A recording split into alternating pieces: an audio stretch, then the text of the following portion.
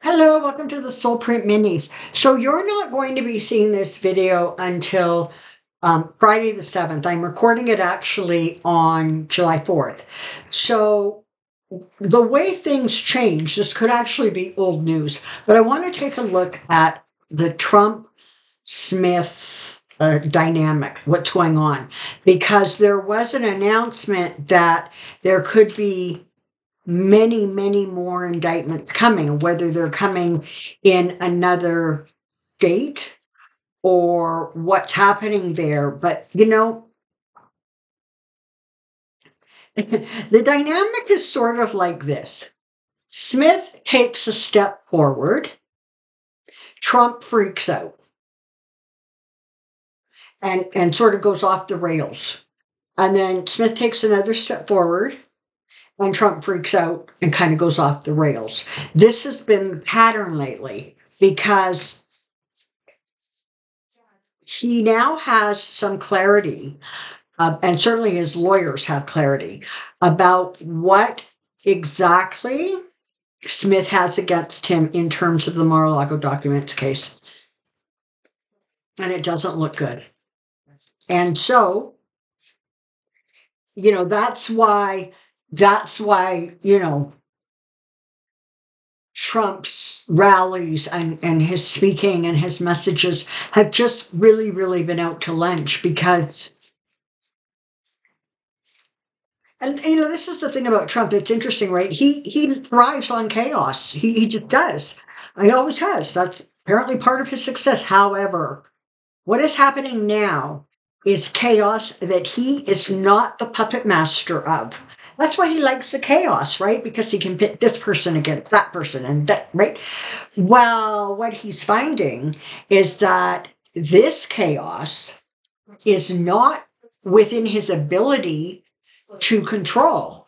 And so that is taking the stress and the anxiety to whole new levels. I completely get that he functions in a state of chaos, but he has always functioned in a state of chaos where he had control, and he does not have any right now. Let's take a look, shall we? Trump-Smith dynamic, Trump-Smith dynamic, Trump-Smith dynamic.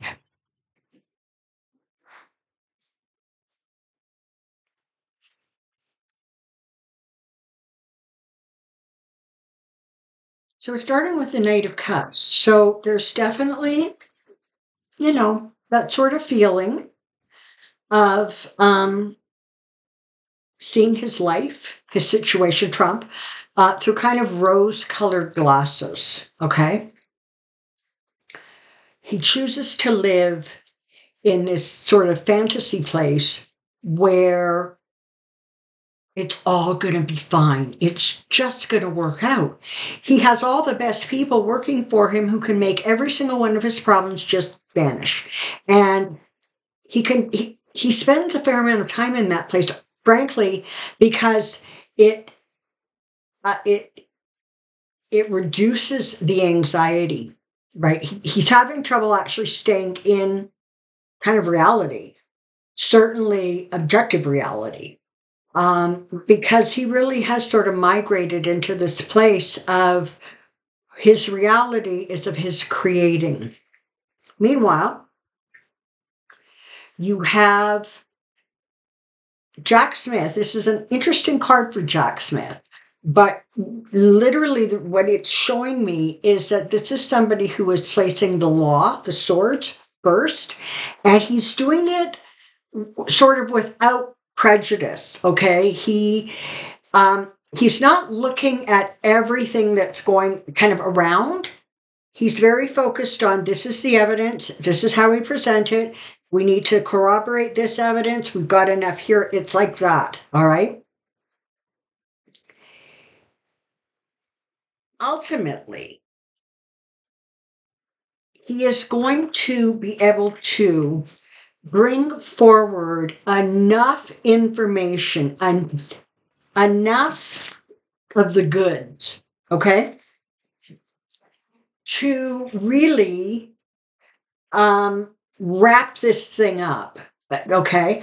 So what you're getting here is that if we thought what he produced with the Mar-a-Lago's documents case, we ain't seen nothing yet. Nothing yet. And the more comes out, the more freaked out Trump becomes, the more defensive he becomes, and sort of the more irrational he becomes. Jack Smith, on the other hand, has the Nine of Cups. So he is going to manifest his goal. And he has the Hierophant. So you have that sort of the big, powerful government, right? You have this man's incredible skills and talent, and you have it going against this. Somebody who's scared and defensive, and somebody who's still trying to see things kind of through this like fantasized vision, if you will. There's so much that we don't know. There's so much that we don't know yet that he knows and his investigators know. That it's really going to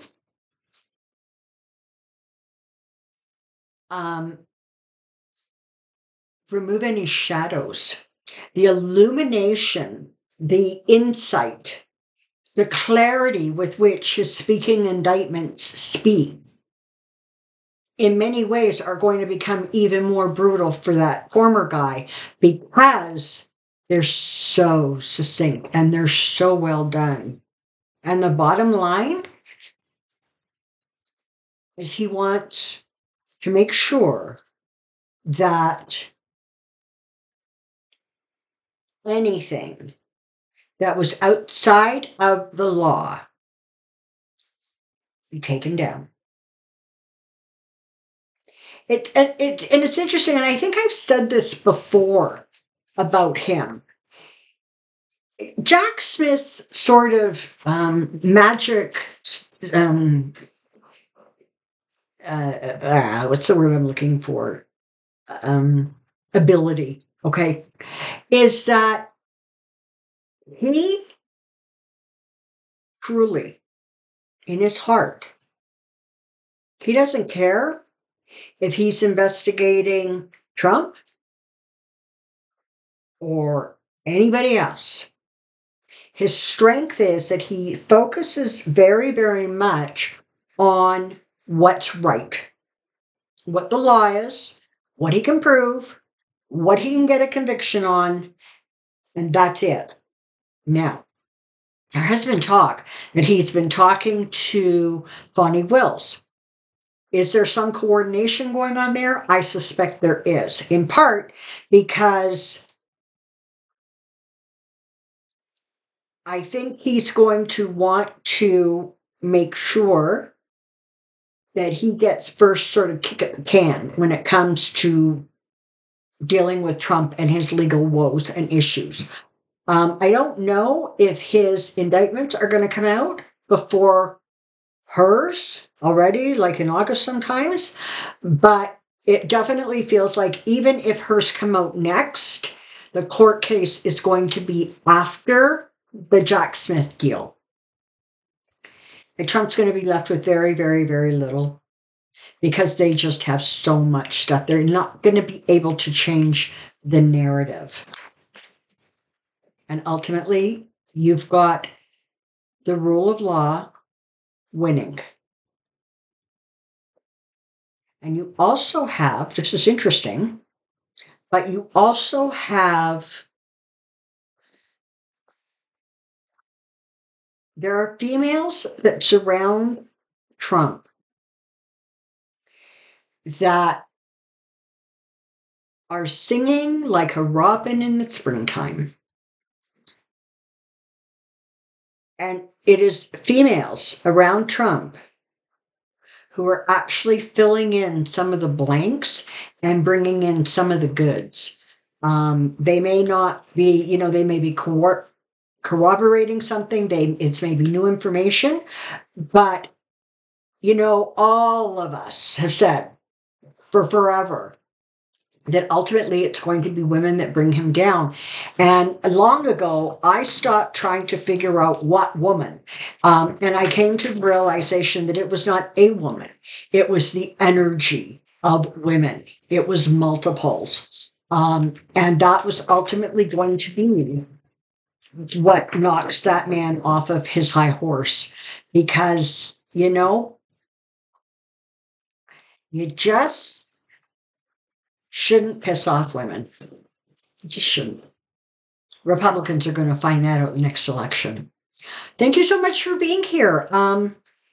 If I don't see you before next week, have a fabulous weekend. Enjoy. And I look forward to seeing you next week. There should be another short one coming out after this one. Bye-bye for now.